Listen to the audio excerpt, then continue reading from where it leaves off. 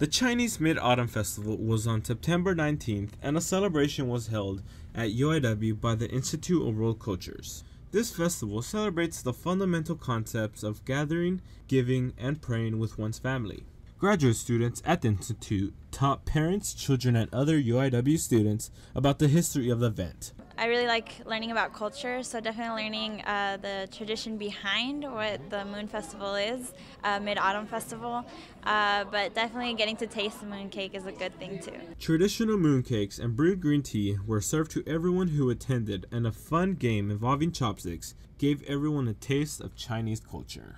UIW is becoming more international, and we really want there to be more domestic students that are willing to learn about other cultures. And I think that coming to festivals like this is a really good way, because it's not just sitting in a classroom and listening to a professor for 2 hours talk about history and stuff, but you actually get to engage in it by playing the games, listening to music, and eating food, which everyone definitely enjoys. For more information on cultural events, go to UIWtv.org. Reporting for UIWtv News, I'm Jose Ledma.